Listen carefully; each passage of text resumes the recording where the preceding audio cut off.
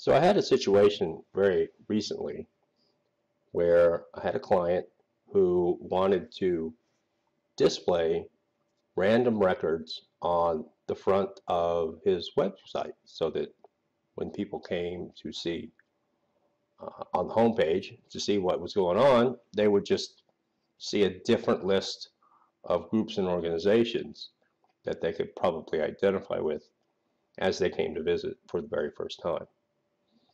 So how I accomplished this was to first, of course, create a SQL statement to get group names, and then I wrapped it with a different SQL statement to grab just the top random percentage.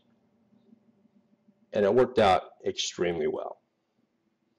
Remember, folks, my name is Jim Harris. I am a ColdFusion programmer. I'm more than happy to help you with database reviews, application maintenance, and upgrades to the latest versions of ColdFusion. You can contact me at jim@cftoolbox.com or follow my Twitter account, which is simply CFToolbox.